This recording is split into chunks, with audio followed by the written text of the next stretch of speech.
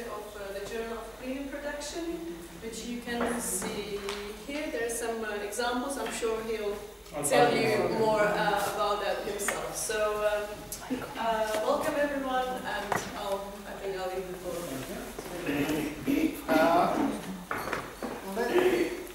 Let's break the ice a little bit, because I don't know who's who. Let's start with Professor Glavic, please. If you can introduce yourself in a very short time so that we can all get to know exactly what we do, who we are, and things like that. Okay, thank you. So, my name is Biljana Prezlova. I'm an associate professor in ecology and environmental protection at the University of Forestry in Sofia, Bulgaria. And I'm teaching biodiversity protection, protected areas, and sustainable tourism.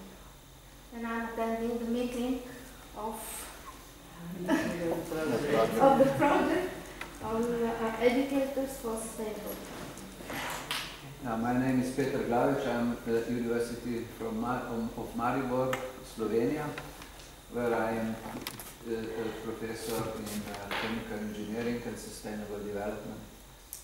And I'm also attending the project meeting. Thank you. My name is Elena Dimitrova. I come from Sofia, University of Architecture, Civil Engineering and Geodesy. I'm teaching, I'm an architect, but I'm teaching at a new program of urbanism. I teach sustainability, I teach urban theory, European planning systems, and contemporary urban policies for sustainable development. And well, I'm involved in some research as well. I'm interested in the local level, and I want to learn more about the rules of publishing in academic journals. And that's it. I'm also a participant in the project of University Educators for Sustainable Development. Please. I'm Katarzyna Wojtova, and I'm an editor in Karolin Press here in Charles University. I'm Jan Havlíček. I'm also editor of academic journals of Charles University in Prague in Karolin Press. My name is Petr Bot, and I'm the colleague of my colleagues. Again, my name is Dana Kapitolčnová, Charles University Environment Center, and I'm the English editor of journal Envigonica, which is being published by our center with Jana Dlouhá as the editor-in-chief. And I forgot to say one important thing. Please sign up our prezenční listina at the beginning of the table if you haven't done so yet, please. My name is Vít Vilímek. I'm associate professor at Faculty of Science at Charles University in the Department of Physical Geography. And besides this, I work as an editor-in-chief for our geographical journal, University Geographical Journal, Acta Universitatis Carolina. I'm Eva Štefanová. I'm from Charles University too, Department of Applied Geography, Informatics and Cartography, and I'm a technical editor of Acta Universitatis Geographica. My name is Romeo Mysleček. I'm from the first Faculty of Medicine at Charles University, and I focused in physiology. I'm Mia Brakaneta, Doctor of Medicine. I'm working with Cornelia in some project of beliefs, feelings, and programs for our consciousness. My name is Cornelia Miaus. I'm working at the University of Rijeka, Faculty of Humanities and Social Sciences, as assistant professor at the Department of Education. And I'm teaching many subjects, but I think maybe most related to the project and working with colleagues is human rights education and education for democratic citizenship. My name is Juan. I'm from the Faculty of Mathematics and Physics, the Department of Language Education. I teach academic English. I'm an English editor, and I specialize in corpus linguistics. I'm Kulinček from Karolin Press also. I should perhaps explain that with reference to the invitation of Envigonica journal, where we consider future cooperation, and we would be most interested to hear some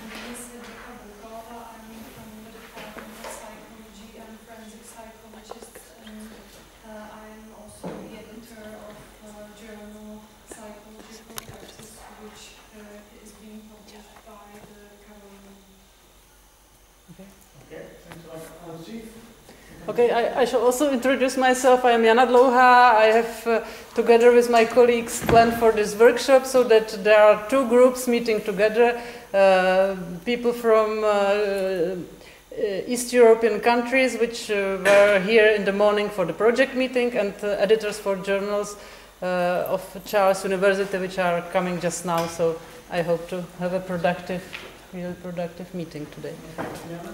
Well, thanks a lot for coming. It's good to see all the different editors of so many different journals and disciplines together. And I can assure you we all face the same problem. How many papers do we get per year? How do we review all of those things?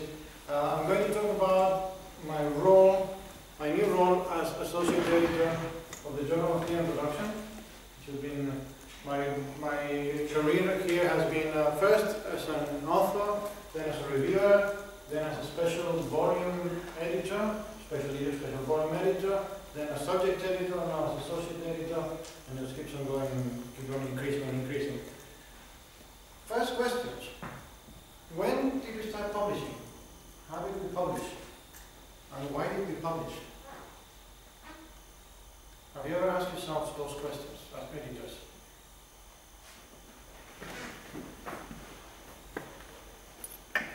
Any ideas? By the way, I don't want this to be a one-way presentation, okay? I prefer it if we can do it a two-way, three-way, 20-way. Any ideas?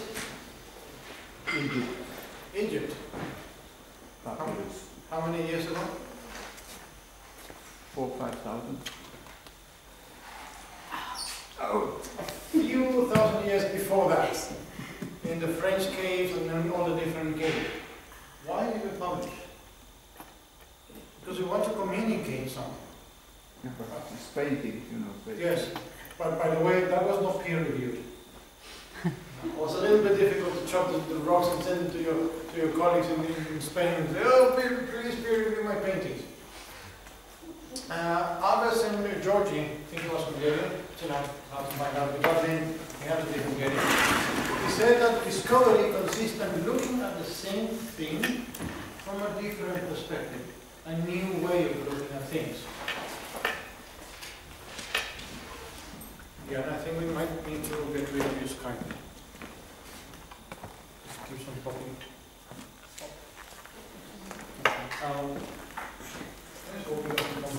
Later on. I'm talking on behalf of Elsevier, which is a little bit of a competitor to your publishing house. We're receiving 3 million articles per year, 1.5 being published. We have 30 million readers, 2 billion digital downloads, and 30 million article citations. It's a lot of papers a year. And these are the submissions to Elsevier, I think 2012. You can see China is on the rise, the US, Iran is also growing, Europe is also a large part, the UK has been important. Now we're talking about quantity, we're not talking about quality. Quality is slightly different, and then that depends on which subject we are talking about. I'll be more than willing to make this presentation available to you, or give it to Jana and she can send it to you. These are the ones from Elsevier, the increase. China has been increasing a lot, the US, the Czech Republic doesn't really appear with that yet. These are the articles accepted. From the US it has decreased a little bit, and from China it's increased a little bit. But if you check the ones submitted by China and the ones accepted by China, there's still a big difference.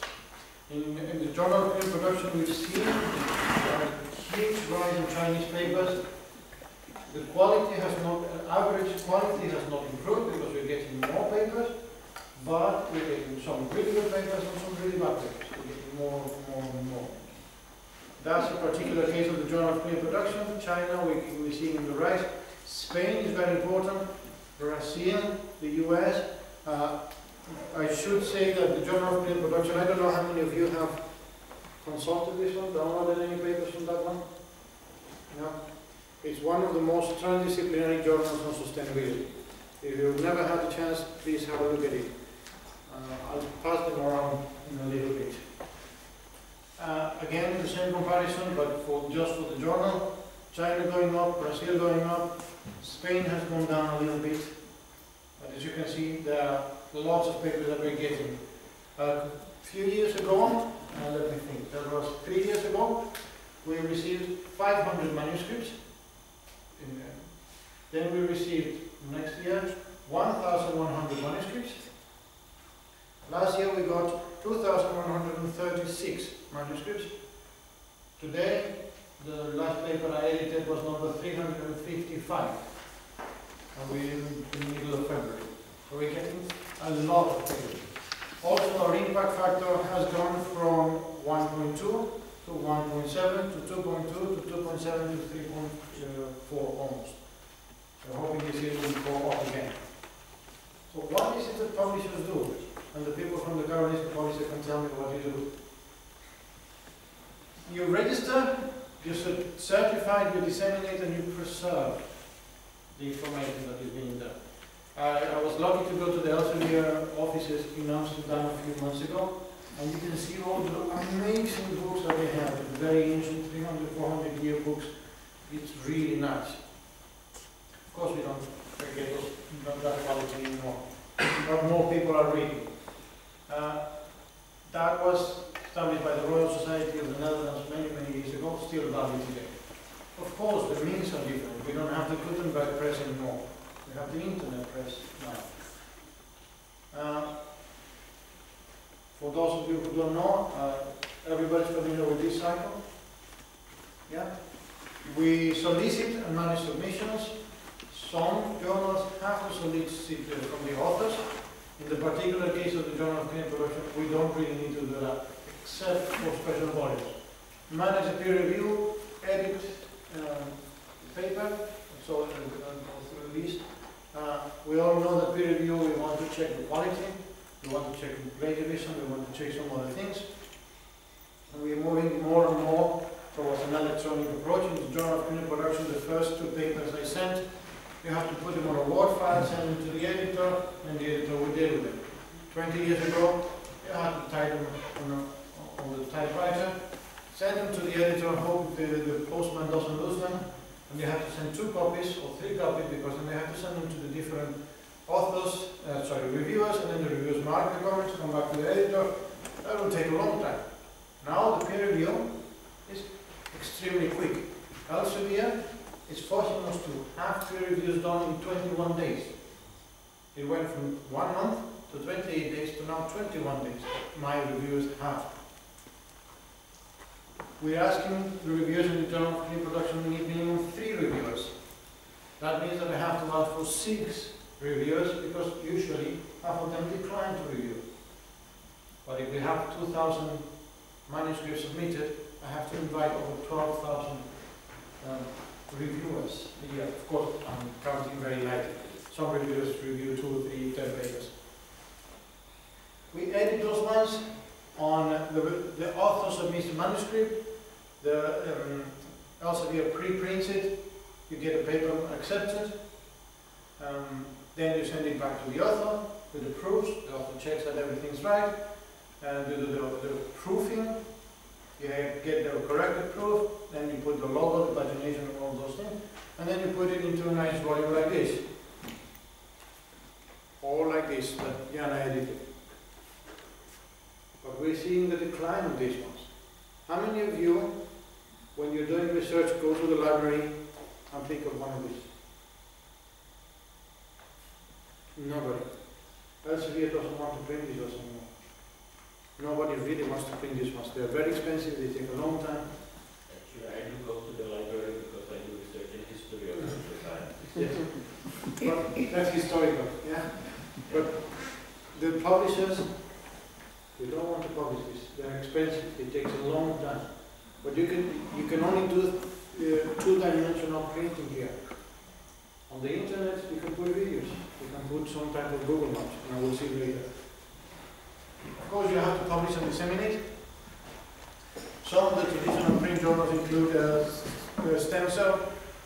environmental management, the Journal of Clean Production, waste management, the Lancet, which is somewhere between a newsletter and a journal, resources conservation and recycling, and then we also have the new electronic journals like I always get confused. Envigogica.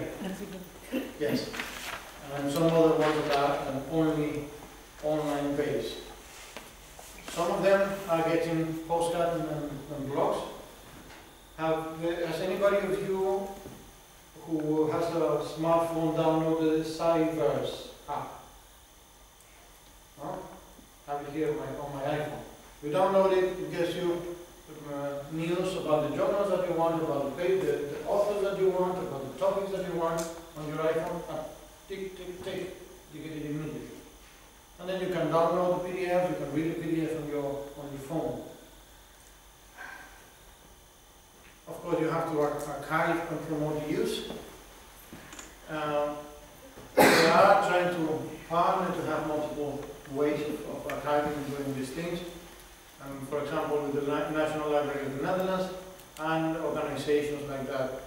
You also have, for example, Google Books, and that have been doing something like that. So we're moving towards a more electronic way of doing things online and publishing. How do we improve the science and the health of our communities? How do publishers do it? By making access easy. In most of the articles that are being done by publishers, especially, for example, Elsevier, they are research articles. They're being accessed. The access to those articles is 97% in North America, 94% in Europe.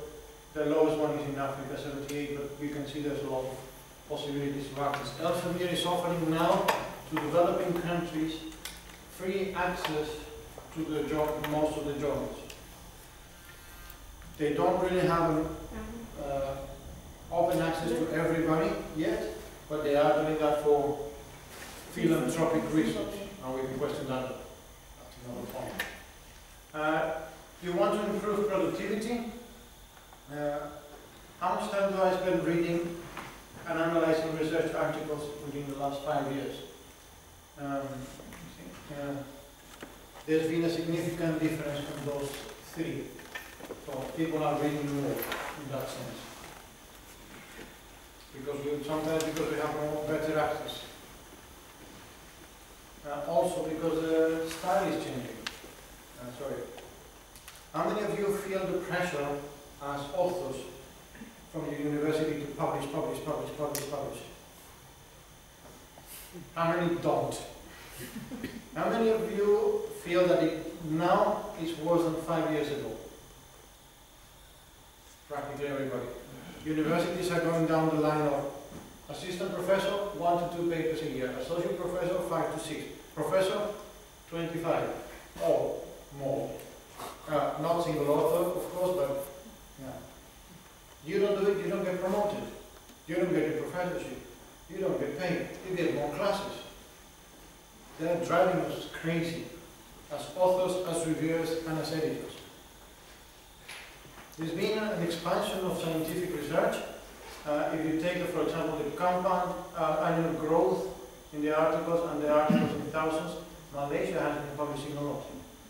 I don't know the reason why, but we're getting a lot of papers from Malaysia in the Journal of Clean Production. Iran, although they were sanctioned by the US government, don't know if have you heard about that?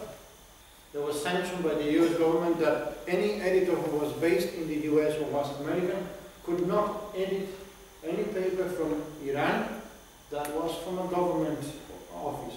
They could edit from universities, but not from anything else than university.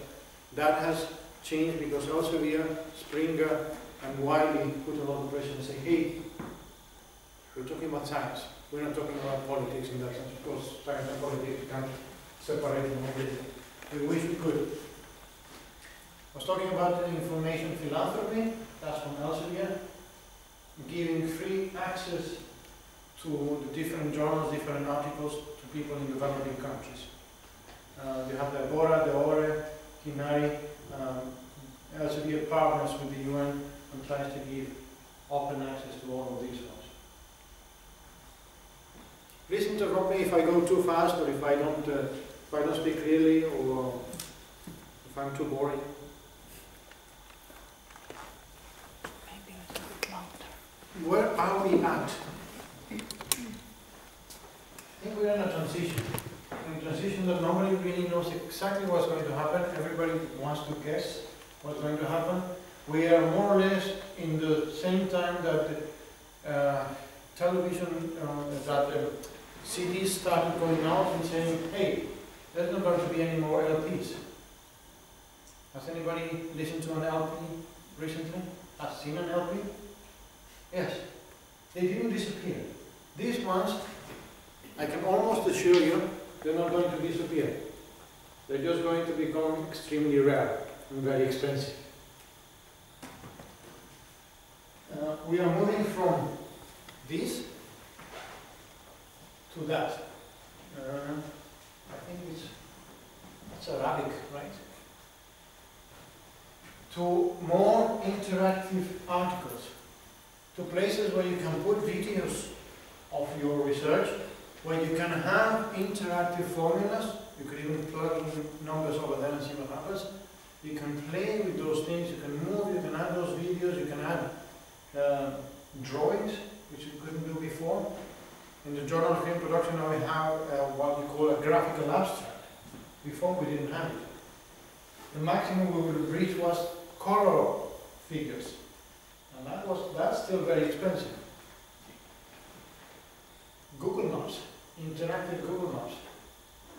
We are moving towards that. We are in Elsevier, they're transitioning from the EES, which was the old system, to the Cyverse, I think it's called. They call it something strange.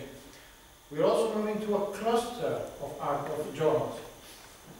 Before, you used to read this one, or Stem Cell, or the Chemical Engineering Journal, and that was it. You would send your paper to one journal, then get rejected, and then you had to send the same paper to another journal. Elsevier is now working on clusters. You send it to us, we send it to the reviewers said, doesn't fit the scope of this journal, but it might fit the scope of, for example, resources conservation and recycling. We are moving towards passing it completely with reviews and everything to resources conservation and recycling and letting that editor handle that. Slowly moving towards that. I think it's still within Elsevier. I heard rumors that they wanted to do it within the different publishing houses. I don't know if that will work. Wait a few more years. We have peer-reviewed innovations in peer-reviewed. Again, those are really hot topics. Do we want an open peer review? Do we want everybody to contribute to that in some sort of a Wikipedia of the paper? Do we have Nautilus pool? Do we have a reviewer's evaluation? We have some of those. Sadly, in the Journal of Film Production, we don't have the luxury of grading our reviewers because we're getting so many papers that we cannot grade them. We used to do it. Right now, I can't do it. I'm receiving between 3 papers and sometimes even 20 papers a day. I can't grade all my reviewers. I keep on the top of my head who are my good reviewers, how long do they take, what are the critics on, but you can't do that. This is the new platform from Elsevier, eVice. Still not active yet. We've been working on that for the last 2-3 years. It takes a long time. The EES system, if you've ever sent a paper to Elsevier, wasn't designed for submitting papers. It was adapted and it doesn't work out perfectly fine. We've been promised that eVice is going to work really nice. Promises and promises, but we'll wait until we see. We can read papers now on our mobile phones, or on iPads, on our computers. You can download any paper right now. You can go to Mendeley. Anybody used Mendeley before? Yeah? And no, Mendeley, RefWorks, you can just download it and have your database on that. Martin, that's the science director that was mentioning above.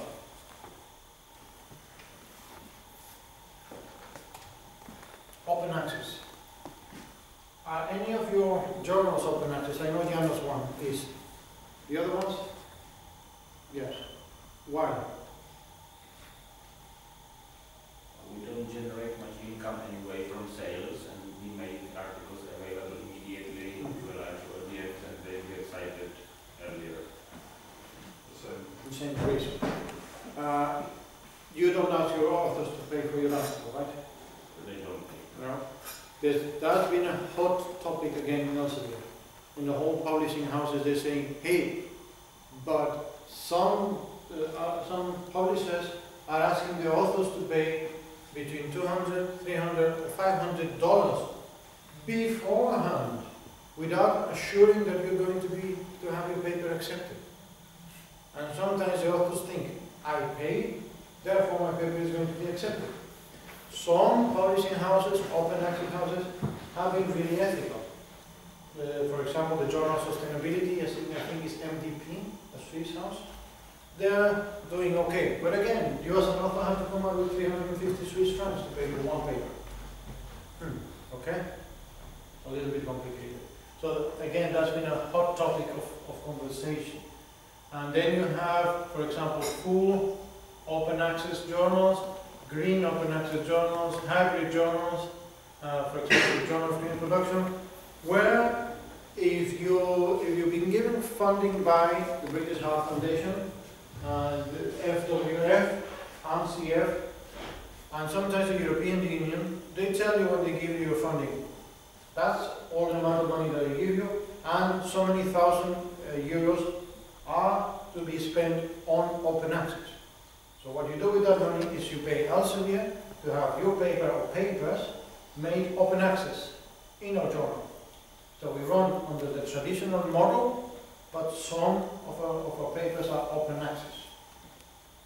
Kind of a hybrid model. And then you have the free archive from Elsevier. Those are all the versions that anybody can access.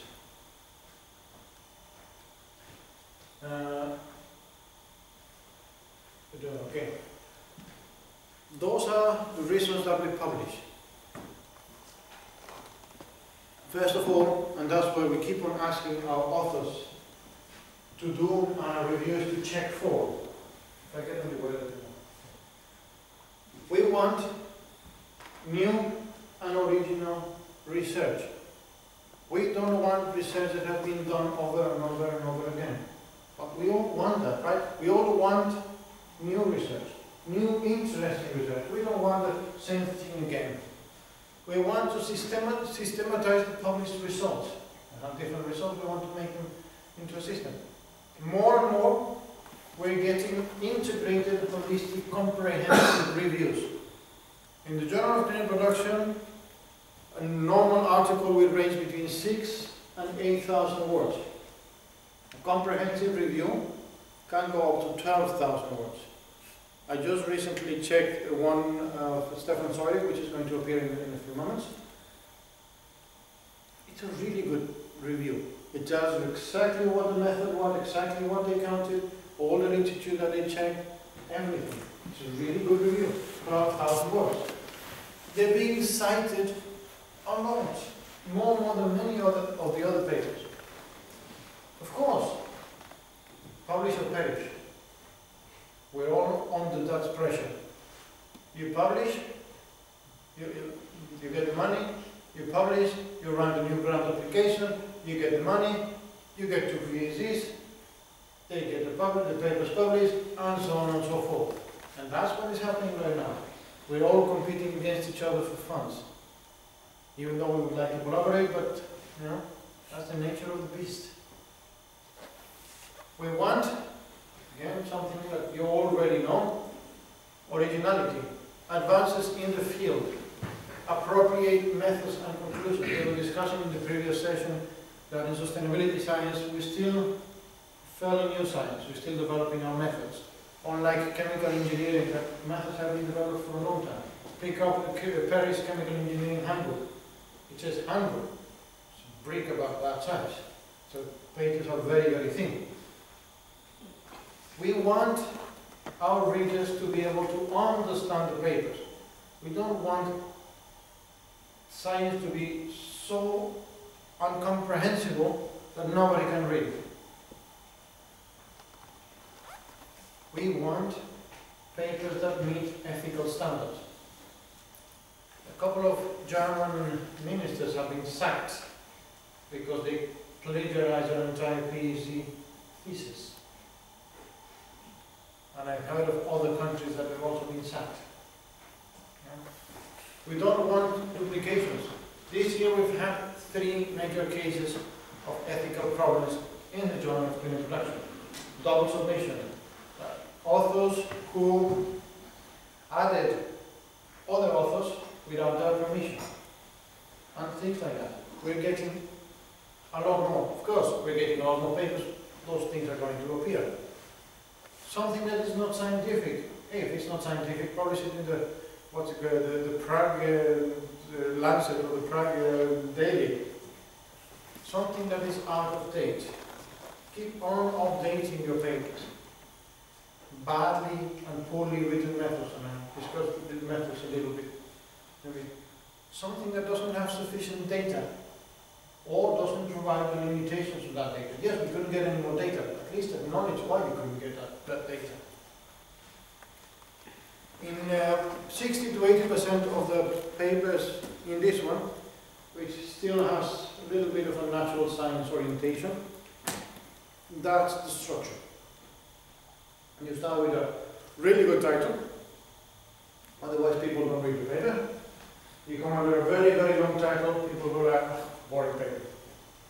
Authors and their affiliation, correct one, a good, well-written abstract in keywords, and then we have an introduction, literature review, methods, results or findings, whether they're qualitative or quantitative, discussion and conclusions. Sorry, I missed an S over there. Acknowledgements, supplementary material, references and supplementary material. We are now able to put large databases on Elsevier's crowds. So you add it as a supplement material. You can also add videos, you can add graphs that are too large to have a normal paper. Of course, that needs to be accurate. And each of those ones, as you are more than aware, has a particular function. Introduction provides you a background, literature review, what has been written about it, methods, what is it that we did and how we did it, limitations, what you found, how you link it to your literature review, and your conclusions. What's original and what's unique of this paper? What are the implications of this paper? I received so many papers in the journal, great introduction, great literature review, methods, well explained, good result, good findings, good discussion, and the conclusions, 3 lines. This research did that. You're like, oh, why? You've done such a great research. What does it mean? Ask your authors, so what? You've done great research. Put it there. I promise I will give you a little bit of methodology. Hope I don't bore you too much with that. I keep on getting papers that says section 3, methodology. Practically none of the papers that we receive are philosophical papers. And when we talk about methodology in the strict sense, it's about the study of methods. Yeah? In the strict sense. Any philosophers around? No? Okay, so I'm not making any mistakes. If I'm making them, you won't notice this. On the strict sense, it's the study of methods. Again, it depends on which journal. Some journals want you to have methodology on that section. For us, we're making it more and more strict. So either methods, research methods, methodological approach, and things like that. Saunders, Lewin, and Thornhill proposed a very nice graph to show, to illustratively show all the different epistemologies, ontologies, research design, approaches, how many methods, and data collection and data analysis. Most of the natural sciences are around there, where you develop your hypothesis and you go on and test them. Yeah? You are doing archival research, right? You are around there. Yeah. depending on your topic, depending on how you deal with it. Okay? Epistemologies are about the study of knowledge. Ontologies, the studies of being. They are different. And they're not really lines. Yesterday I had a workshop in České Budějovice. They were asking the students, how do I choose what is what? I said, look, there's only one line. That one. The other ones, they're more like fans. Because you can do critical realism with a survey and a collection of case studies, or you can use pragmatism with action research, so they're more flexible over there. That one is very tricky. We've been doing natural sciences for a long time. You propose your hypothesis, you test your hypothesis, you either disprove or prove your hypothesis. Not more than that. Yeah? But I wanted to show you this because I know that there are so many different types of approaches here. Always be aware that there are other paradigms. Here, usually on a normal volume, we get 30–40% of such papers. Yeah, let's see. The effect of treatment pressure on wool fiber in supercritical carbon dioxide fluid. Sounds pretty much like that, right? Now let's see all of this. Learning networks in higher education. Universities in search of making effective regional impacts. That's by Jana, by the way. That's not positivistic. That's somewhere over there or over there. You still have to read the paper so I can tell you exactly which paradigm they're using. We have, as I said there, different research strategies which provide you a framework for collecting and analyzing your data. Each has advantages, each has disadvantages. How many of you have used more than one research method in your papers? More than 2? More than 3? More than 4? Am I the only one? I've gone from positivism to realism. I've done t-testing, experiments, ANOVA testing, cluster analysis, content analysis, grounded theory, hermeneutics, so the whole gamut. Don't do it, you go a little bit mad. Of course, you want to relate that to your questions or hypotheses so that you can generate valid, reliable, and credible conclusions. If you're using an experiment for pragmatism, you're not going to generate valid conclusions. I've had that in papers before. I'm doing an exploratory research and I'm doing a survey. That doesn't work. Exploratory research ends up somewhere around here. We'll talk about it in a little bit. According to Remini and his colleagues, that's where you start. First, pose a question, or an objective, or a hypothesis. Yeah? At the end of the day, they're all the same thing. It's just how you write it. Do you have any propositions? And if so, which are the propositions? What's your unit of analysis? Is it this entire room? Is it the fleet that only bites the left ear of German shepherds? I'm just exaggerating a little bit. I don't know how if fleets only bite the left one. Are there any logic? Is there any logic linking the data?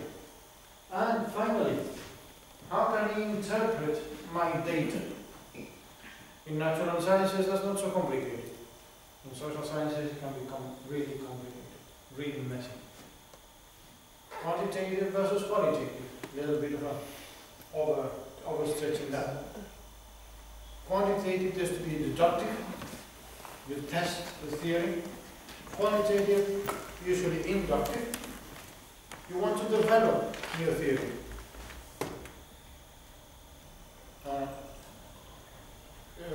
Quantitative usually product. Usually is in the natural sciences. Qualitative is usually within the interpretative. But of course you have all that grey area Objectivism and constructionism in the ontological approach.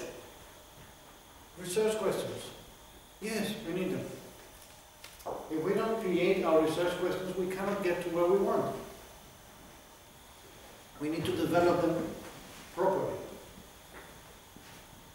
That, according to the type of question that you set, that's going to lead to your proper research design. It establishes whether you're doing a qualitative or a quantitative approach. I'll try to give you a break in about 10 minutes. Would that be reasonable? Yeah.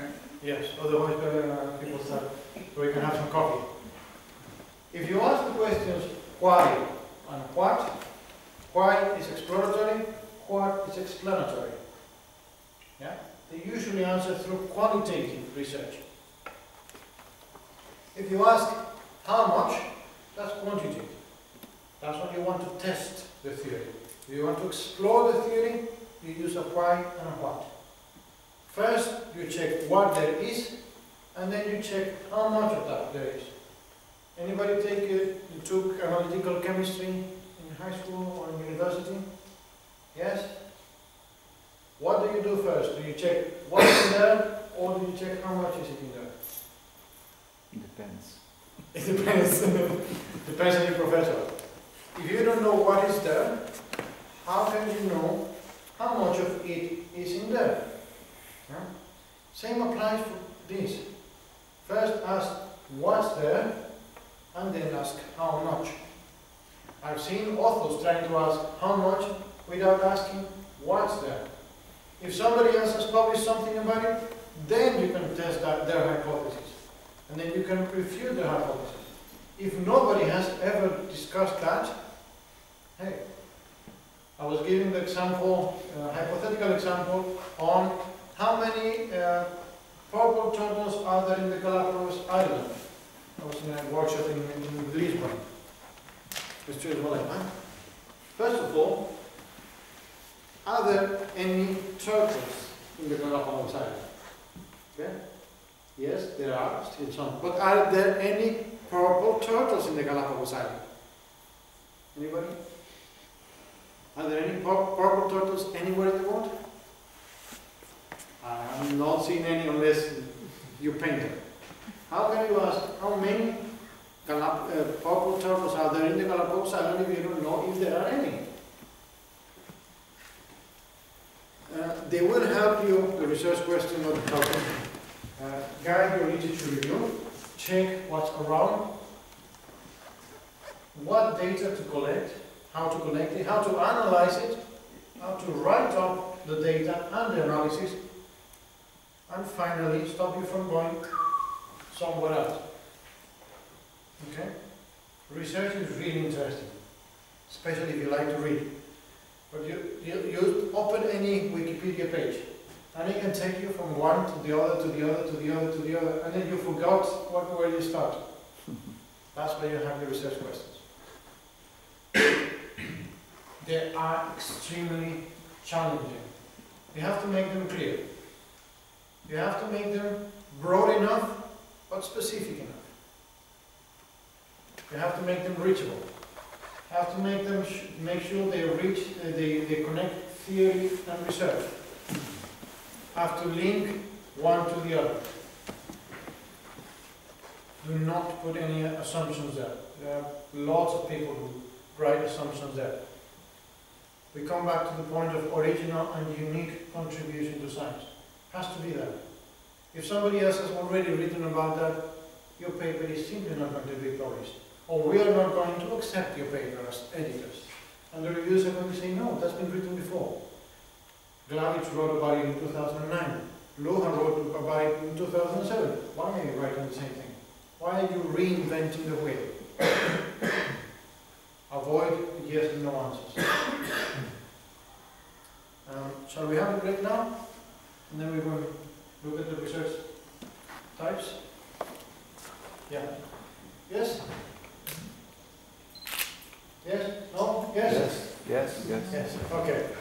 Is there a coffee available then? Yes. I think it will be available. Let's have a look. How long will you give us?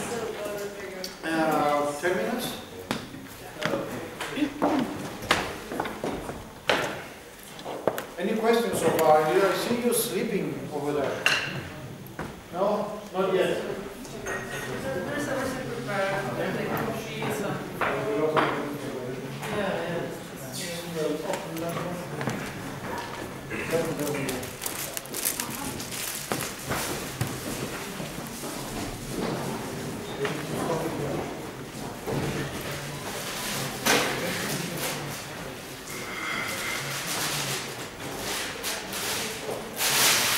take the German? One of the, you said I can take one. This is the same, yeah?